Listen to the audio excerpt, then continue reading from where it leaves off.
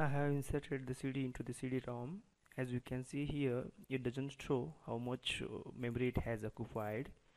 Just open this, right click open, and you can see we have two audio files, track 1 and track 2, having .cda extension.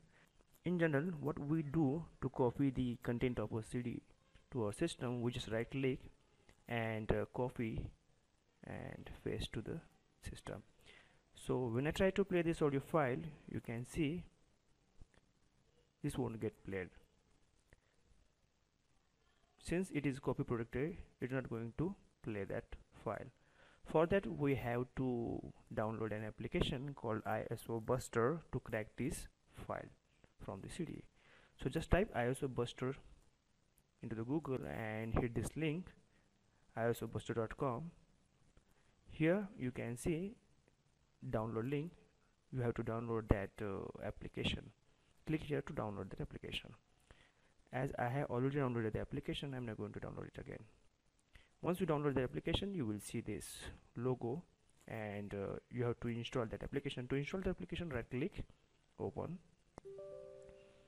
click yes, okay, agree, next, install,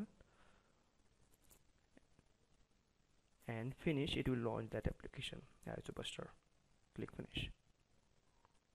Just minimize the browser. This app to make changes to the system, click yes, let it make changes to the system, and it will run the application.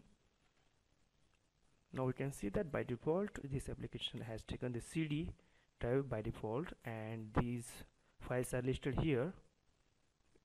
It's looking for the recent version available. Click no, and we have to extract these audio files from the CD. So create a folder where it will extract these audio files.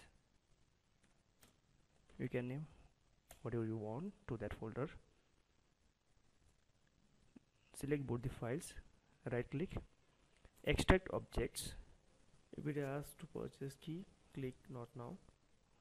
It is looking for the destination folder, as we have created a folder on the desktop named audio files.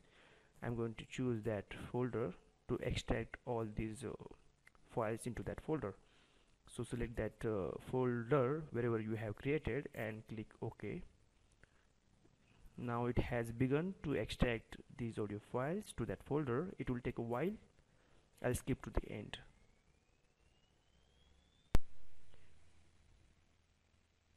It is about to finish the task. Now it has reached 100%.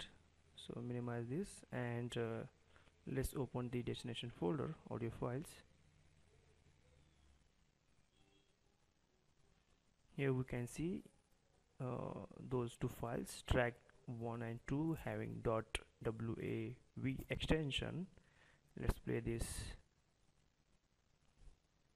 files, Windows Media Player. Okay,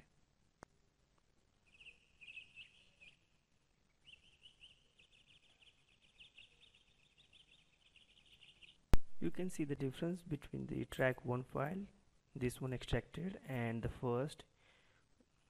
And initially we copied the track file. If you compare, you can see right click on the initially copied file, track 1. It shows the size 44 bytes, and the another one which we have extracted shows size that is 231 MB. This way you can copy the files from the copy protected CD.